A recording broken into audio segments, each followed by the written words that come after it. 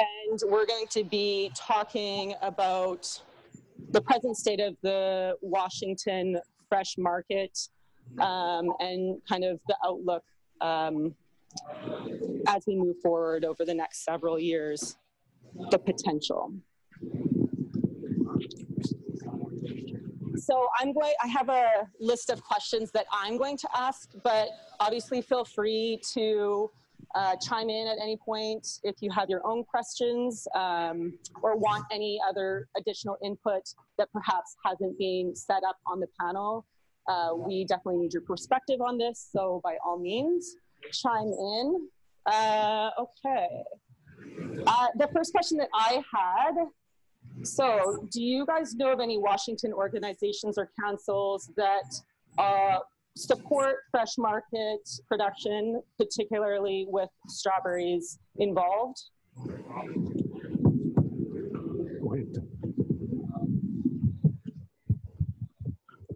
No. Actually, you know, as Julie said, I am more familiar with the production in Southwest Washington and Oregon, which is kind of our home territory, but I have been coming up here a fair amount and working with the Washington Strawberry Commission. So I'd be interested to know if there are organizations out there, mainly for the Northwest Berry Foundation, which is our thing, that we could coordinate and work with the industry where we could do things regionally, and there'd be organizations with Washington Fresh Market who could coordinate with us. But I'm not aware of that structure being in place. And I was even thinking from the area of farmers markets or any other organizations like that may be set up as well. No, and I'm not familiar enough with it to know that. Rob, do you know of any?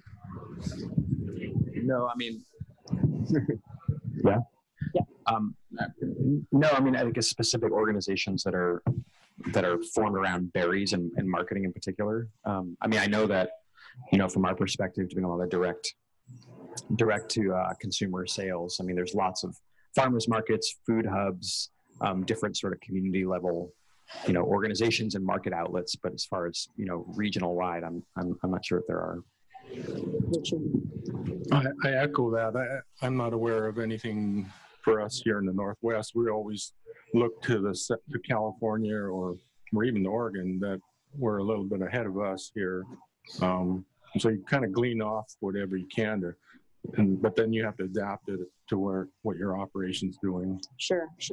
So then recently the Washington Strawberry Commission was disbanded, and I know I kind of want to know what that means for the Washington industry. I know it was mainly a process type of commission originally, but I mean, how does that factor in now for, you know, the remaining Washington growers in the state?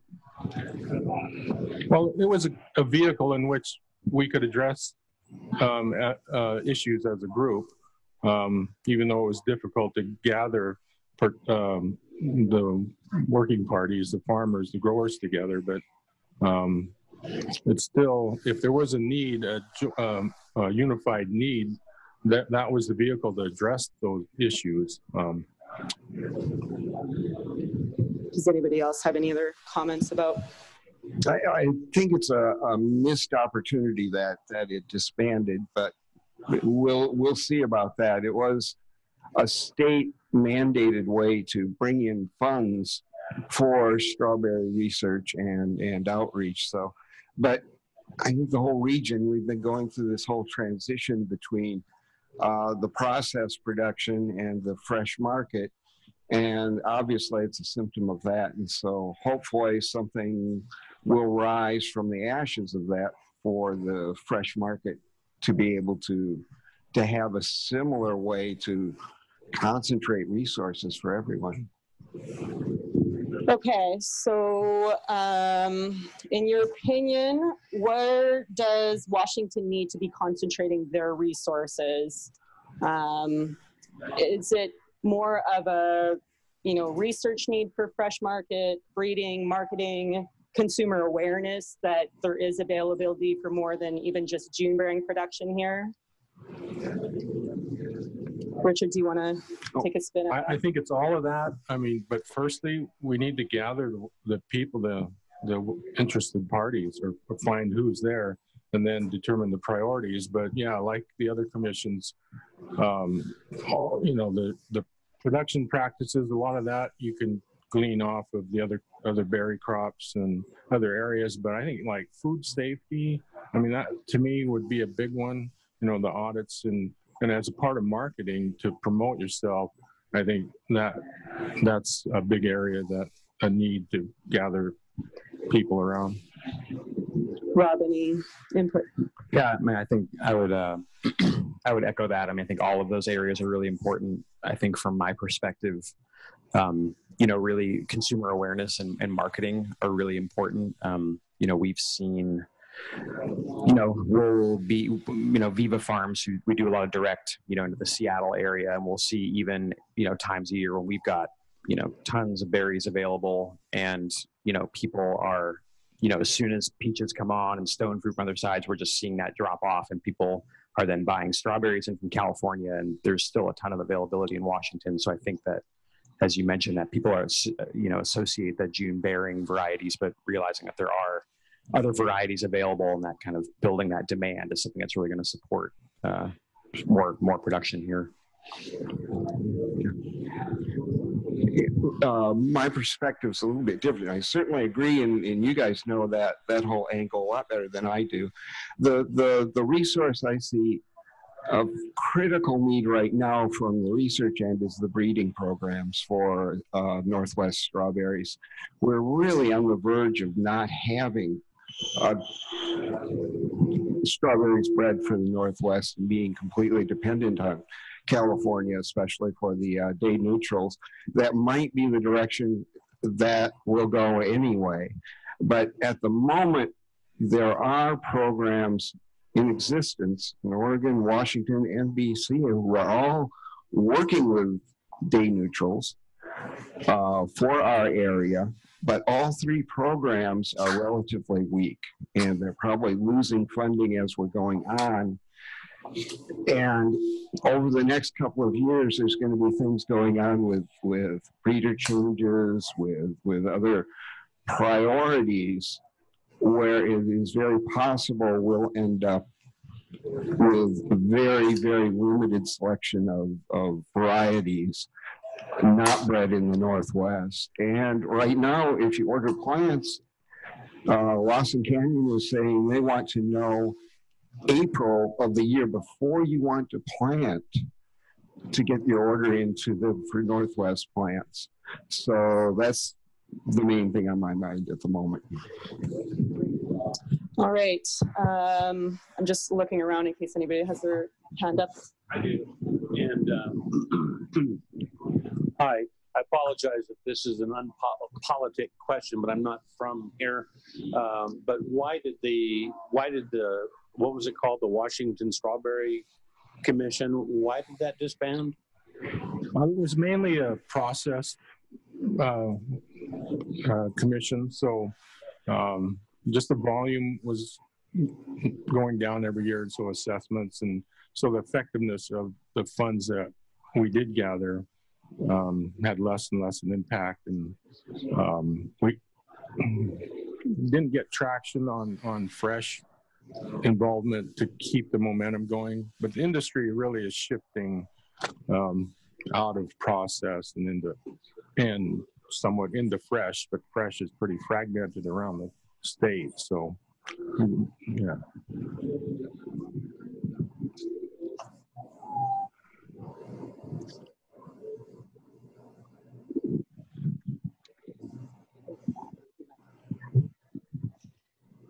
So how at this point can Fresh Market Acres receive benefits, with marketing help, research assistance, and really does the Fresh Market need that help at this point? Or, is there a need for that?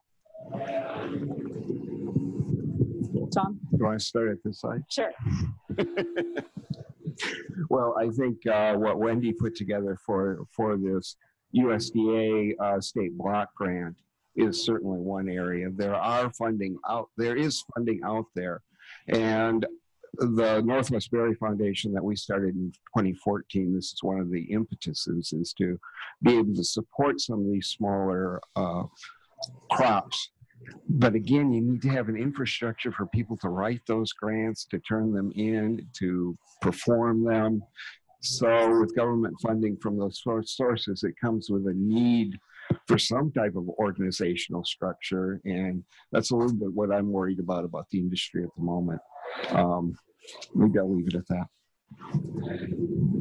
Rob, anything you want to add?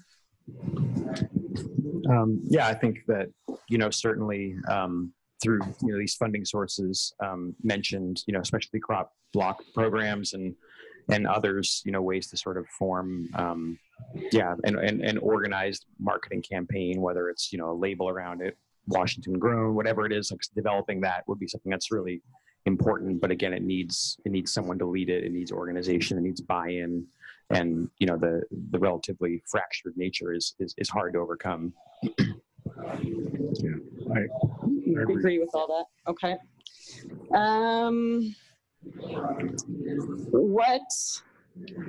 What do you think is the overall outlook for Washington with regards to fresh market? I mean, you guys mentioned that it's fragmented and, because there aren't really organizations directly situated to, assisting the entire state. What do you see as the main obstacles, I guess? I know we talked about a few, but to get past this, to see fresh market be more of a collaborated effort within the state. Richard? really to gather critical mass large enough to make an impact and generate funding and activities. And then setting priorities. I mean, just like the commission does, their function.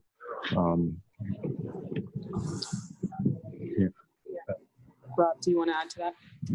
Yeah, I mean, I think part of that is going to be sort of expanding, who are the folks that are involved. There's a lot of newer farmers getting involved, a lot of folks that maybe traditionally haven't been involved in that level of statewide organization that I work with, that I think kind of opening that door, doing outreach to folks that aren't as connected to those existing networks. It's going to be something that's really important. I think there's more people out there that I think could have a role to play that aren't necessarily being touched by that right now. So that kind of marketing and outreach, I think, will be important.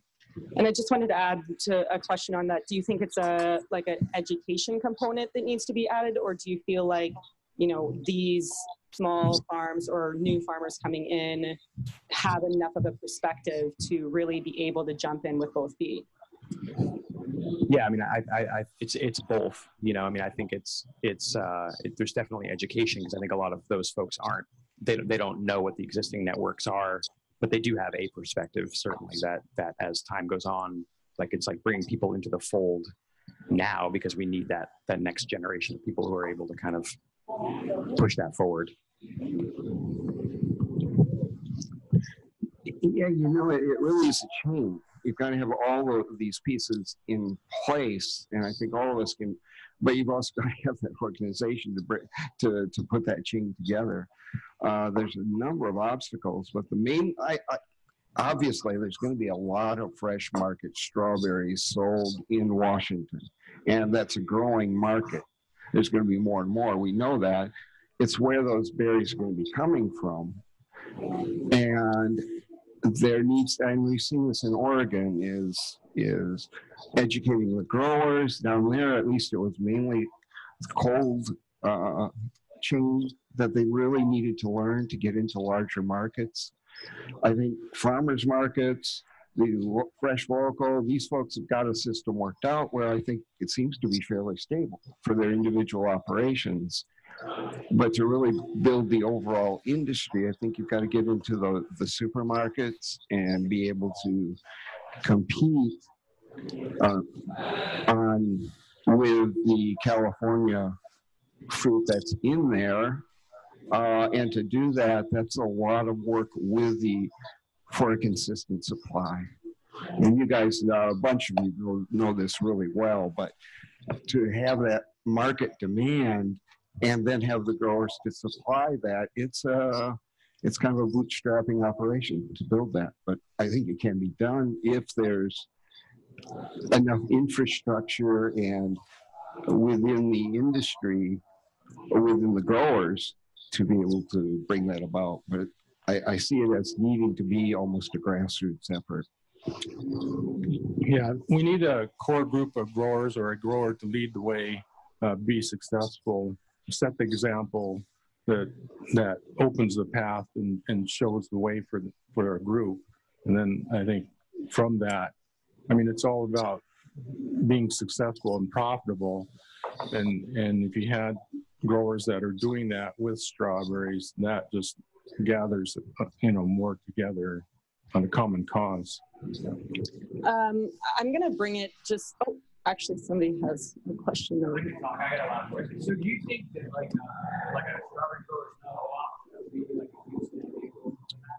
So he's talking about having a possibility of having a strawberry growers co-op. Yeah, the size of the operations now that might take that to create the market, so you have the volume. You need the volume, the quality, and consistency. And so in a co-op, though, you need to get along. You got to have your mission statement and your goals set, and you all got to believe in those and follow that. It's all about the quality, so your products got to sell. So once you get together and you can produce, it's easy to produce, but the market and sell consistently to grow that market share. I mean, the market's out there. I mean, strawberries, we're dealing with one of the best, most popular products in the produce department. So we have the core to build off of. We just need to organize to get into the markets there. Yeah, it's education.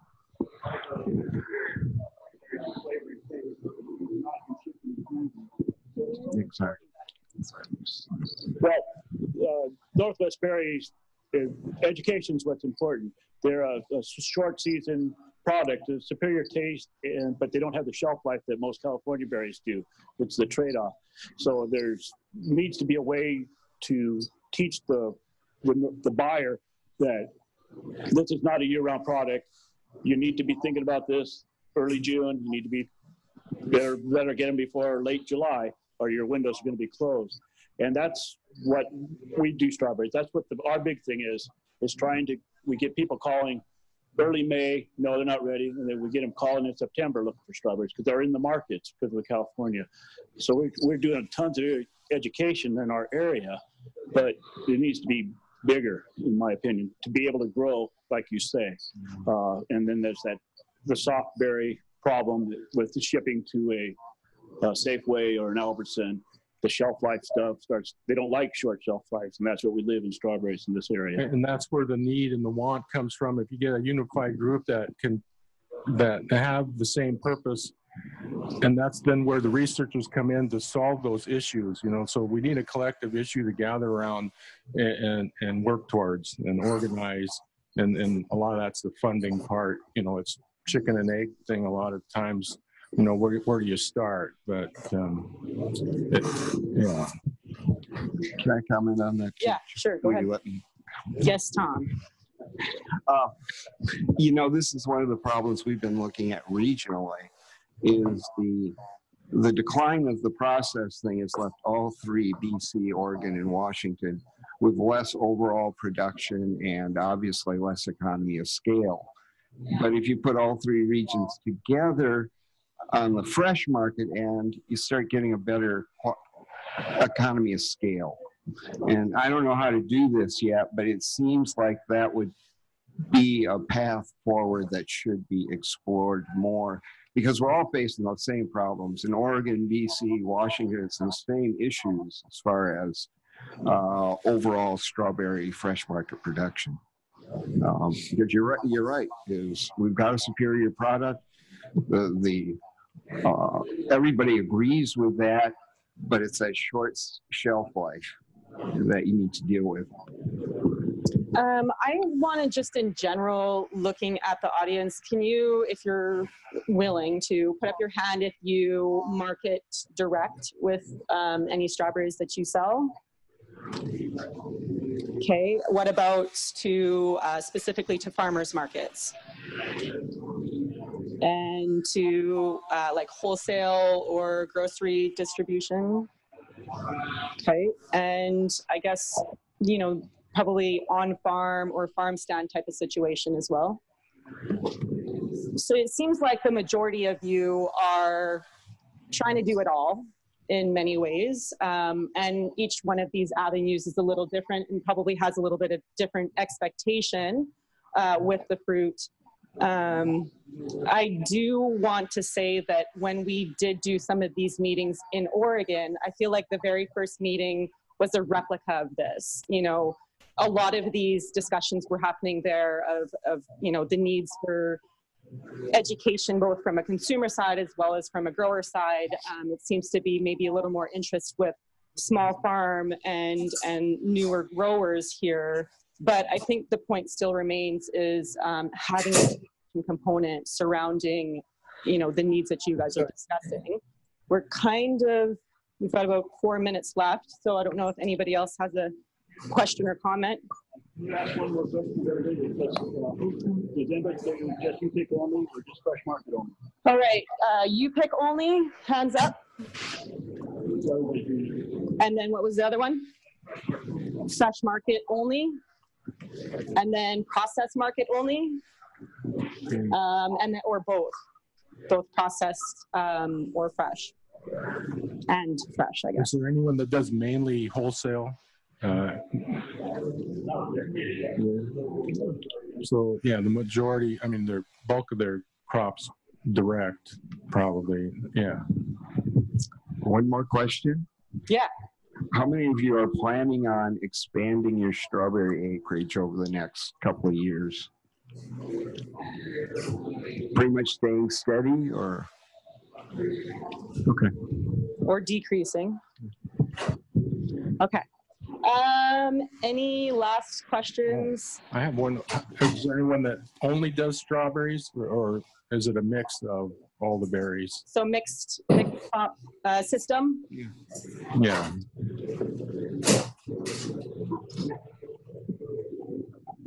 Just one additional, when you were talking about your outlets and you said wholesale, and it seemed like it was wholesale and direct mainly. What do you mean by that? Are you talking about in your own label, or? Either way, to me, wholesale is just outside your farm stand, farmer's market. So if you're going to local retailers in stores, mainly grocery stores. Yeah, most of the time, yeah. So are you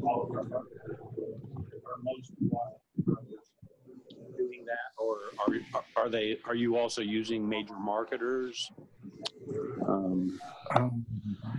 By that I mean, like, you know, a Driscoll or a Wish Farms or something like that. I don't believe so. I mean, again, the focus, I think, most of direct market on farm sales, and then like what we did, any overage we would develop outside retailers, the grocery chains. Over time, I was shifting. I'm no longer in it though, but we were shifting to more wholesale to get volumes, you know. So last question. Well, one thing that was mentioned, and with the transition into fresh, what's happened with the day neutrals is you start getting a glut of fruit in August, and that's become the other. Now that's a new issue that we never had before. So now what do you do? June is fine. Now what do you do in August? Yeah, no, that's a really good point. I just want to ask, how many strawberry growers in Washington State? That's a tricky question. I mean, Wendy, do you have any specs on that you're going to be? I mean, it's really hard to say, especially when, you know, the commission's being disbanded. There's no real organizations to collect those numbers. That's a little more up in the air in the state, which is, again, one of the reasons why we're just having this discussion in general.